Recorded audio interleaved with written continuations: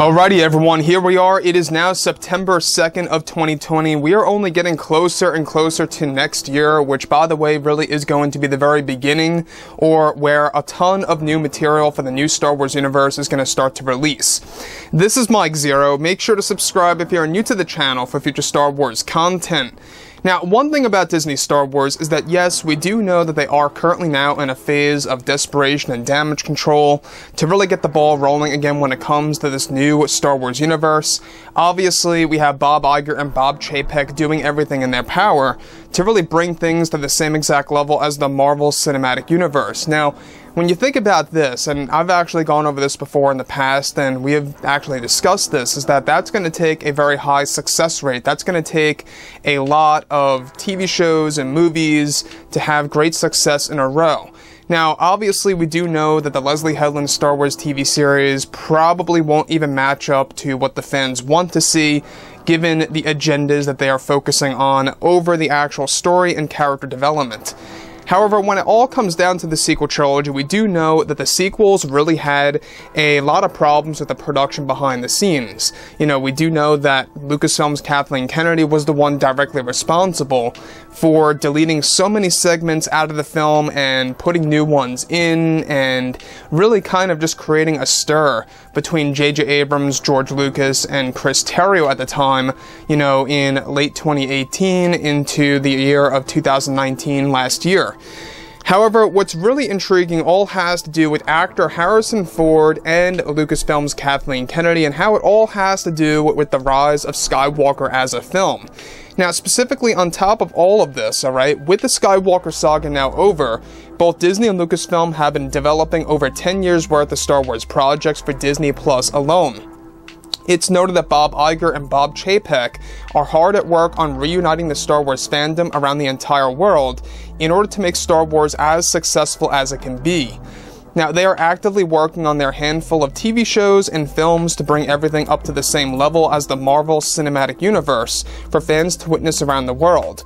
However, it's noted that behind the scenes, many changes are being made over at Lucasfilm, and when it turns over to the cast of The Rise of Skywalker, like many actors on set, Harrison Ford also had issues with Lucasfilm's Kathleen Kennedy and was very angry with some of her decisions for the film when it came to deleting so many scenes that involved his character Han Solo that he came back for and worked on.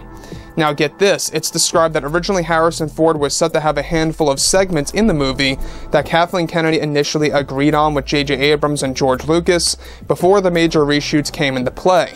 This is where the Han Solo scenes were shot in the fall of 2018, with the last one being shot sometime in mid-2019. However, Kathleen Kennedy decided to delete so many scenes that Harrison Ford worked on, so very hard on that took lots of rehearsals between himself and Adam Driver, as well as Mark Hamill, Billy Dee, and the CG insert of Leia for that reunion scene. So I don't know if you guys knew this, but they were at one point in time trying to initiate a reunion scene between Luke, Han, Leia, and Lando. And this was only midway through the production before it got full-on cancelled because of Kathleen Kennedy.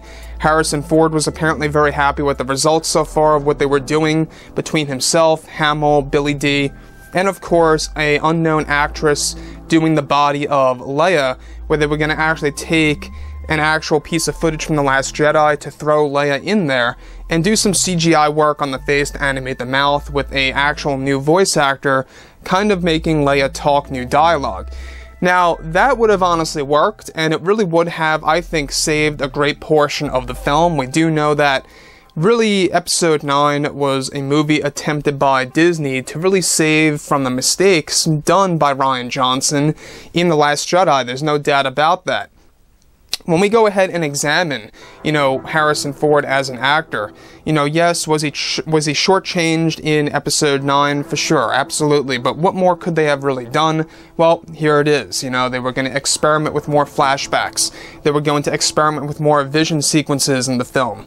Obviously, they were not going to bring him back to life. That would have been ridiculous in my book. So they wanted to just stick with, what was the most realistic way or strategy to go about doing things with Han Solo, and this was it. And even that, Kathleen Kennedy did not enjoy that.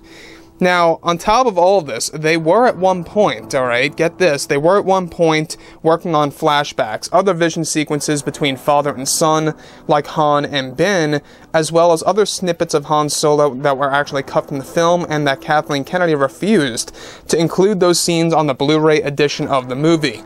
So, in case you guys did not know, there was a young boy cast for a young Ben Solo, I would say in early 2018. We're talking about February to March, give or take, well before they began shooting on August 1st of 2018 over in Jordan. Now, when you think about it that way, in that sense, this movie had so much potential to really explore the character of Ben Solo and everything related to, you know, the character of Han Solo as well. They really could have dived more into the Solos a bit and really have explored that relationship between father and son. So I think that they really missed a great opportunity there. It's very much unfortunate that they did not get to really experiment with this. Moving on.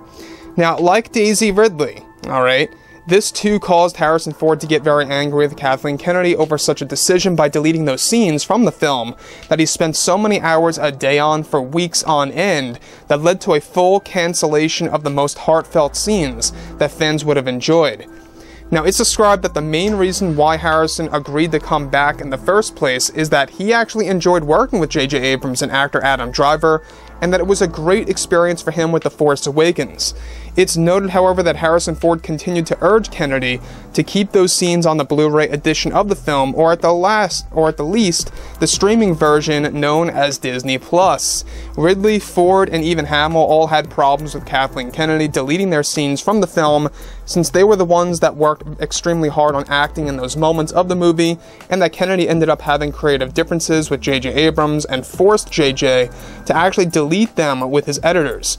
The absence or deleted scenes, of course, was a call by Kathleen Kennedy to actually hide the fact that there was indeed a better version of the film before it got cancelled early on in the process for fans to witness.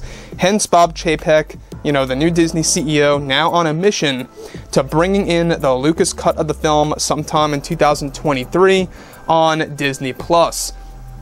So here's the thing about the scenario, is that you have Harrison Ford, who worked so very hard on these segments.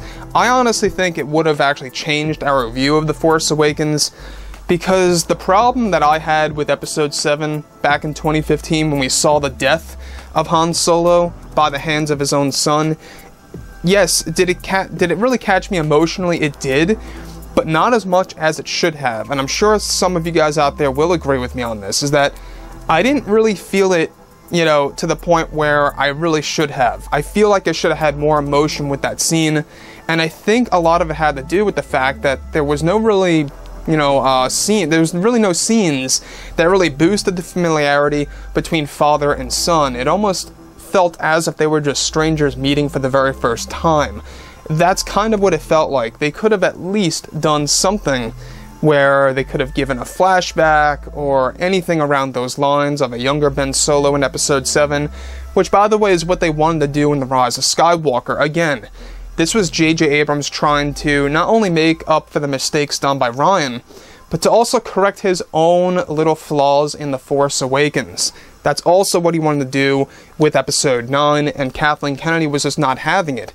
You know, hence why Harrison Ford had a lot of problems with Kathleen Kennedy, was very angry at her for not releasing these scenes on the Blu-ray edition of the film. I mean, think about it. It's like going into work, pouring your heart and soul into those scenes and really working hard on them, only for Kathleen Kennedy to delete all of them like that. Poof, gone, never to be seen again. So, I really have to give it to Harrison Ford, you know. I mean, he came back, he really didn't have to come back. I mean, obviously he came back for another reason, apart from the fact that he liked working with JJ and Adam Driver, is that, well, it was a paycheck, right? I think it's pretty safe to say between, you know, all of us that Harrison Ford is not as passionate of a fan as Mark Hamill is. I mean, that's a true comparison. So, like I've said before in the past, guys, you know, drop a comment below. Let me know what you think about all of this in the comments. And if you guys did enjoy the content for today, do make sure to drop a thumbs up on this video to support the channel. I thank you all so very much for the kind support, and I'll catch you guys next time.